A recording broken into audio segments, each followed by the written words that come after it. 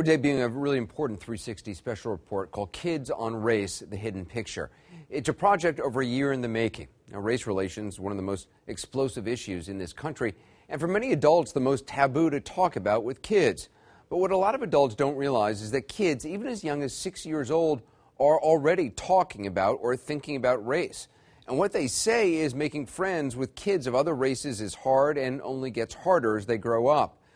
We teamed up with renowned child psychologist Dr. Melanie Killen to scientifically measure children's attitudes on race. Take a look at this. Dr. Killen and her team showed 6-year-old children this picture and asked them questions like, what's happening here? Are these children friends, and would their parents want them to be friends?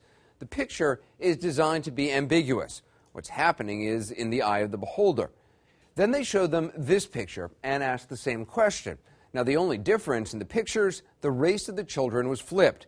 Both white and African-American children were tested, and in addition to the 6-year-olds, the psychologist showed a similar set of pictures to 13-year-olds.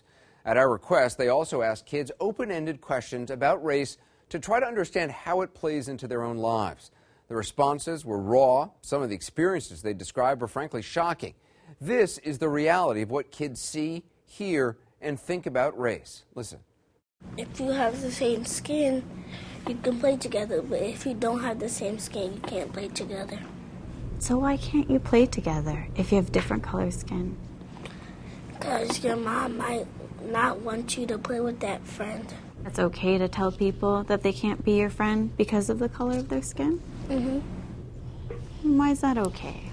Because your mom will not want them to be the same, be a different color friends. Do you think it'd be easy for a kid to convince his parents that it would be okay to have other types of people over? Why not? Probably because you might get in trouble. Why would a parent want you to get in trouble if you wanted someone to come over to your house who was a different skin color? Probably because they don't allow. Why not? Why would some parents not allow other skin-colored kids to come over? Probably because they might not like that skin color. I've been bullied for like the way I looked and the way of my skin at my previous school that I went to, and they just kept on bullying me, and I didn't like it. I just asked them to stop like over and over again, and then I tried not to break. But I couldn't hold on anymore. So I asked my mom, can I leave? My grandparents have a lot of, they're very racist against African Americans and other races. But it's 2012, so they have to push that aside. And they'll be like, no, that's wrong to be, you want to stick with your own race. And I'm like, no, I'm friends with everyone. Well, there was more. Our CNN study found signs of hope and progress as well. Watch. If somebody has a different kind of skin color, if they're their friend, you always should be friends. So I have tons of friends that are black and I'm white. It doesn't matter what skin color you are. It's just inside here, in your heart.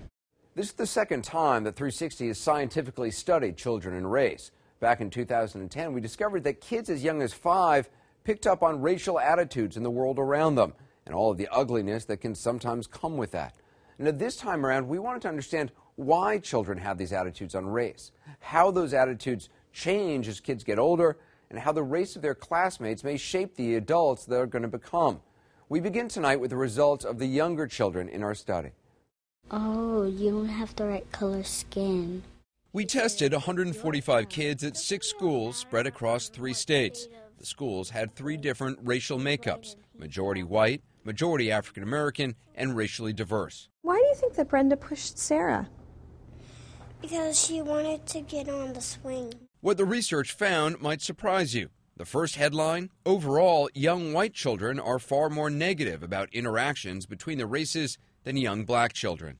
When white children were shown these pictures, they had a negative interpretation 70% of the time, meaning they were much more likely to say this: how did he fall off? Bobby pushed him. I think Brenda pushed Sarah off the swing. Do you think that he did something that was good or bad? Bad. than they were to say this. And how good would you say what Bobby is doing is? Super good. Super good? White kids are also far more likely to think the white child and black child in the picture are not friends and think their parents wouldn't approve of them being friends. But why?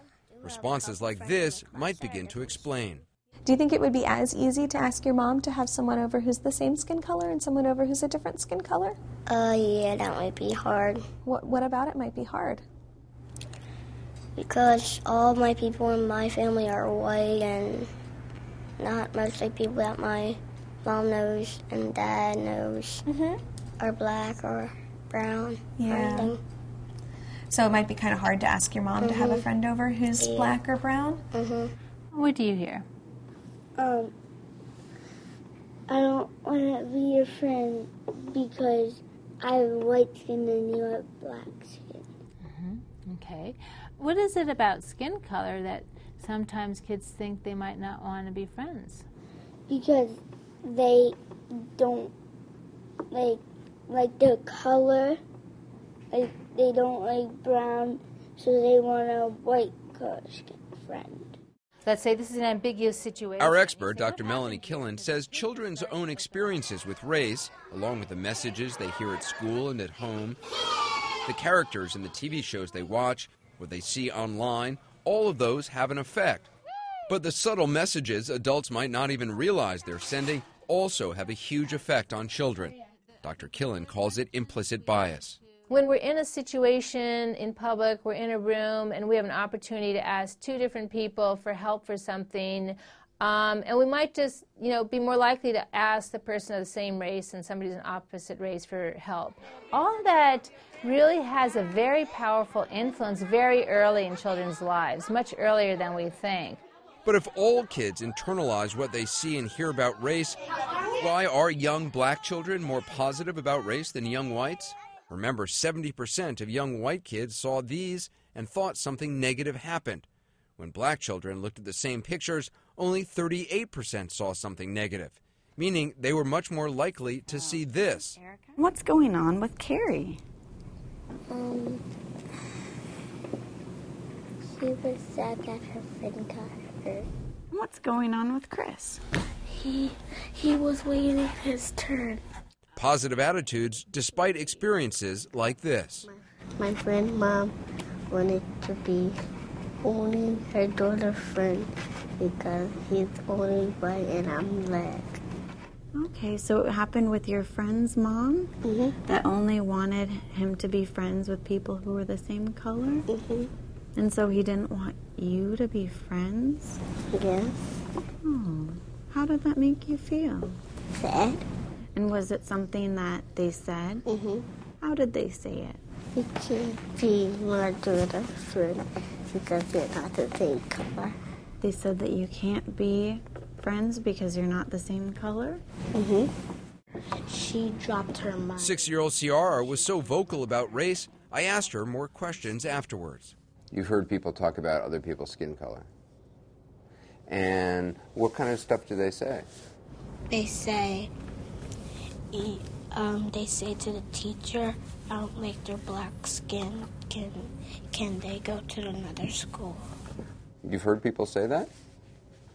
So why are young black children more positive about race than young whites? Dr. Killen says the misperception from some parents that kids are colorblind has a lot to do with it. African American parents are very early on preparing their children for the world of diversity and also for the world of potential discrimination. In contrast, what we find is that a lot of white parents, they sort of have this view that if you talk about race, you are creating the problem. And what we're finding is that children are aware of race very early. Anderson Cooper, CNN.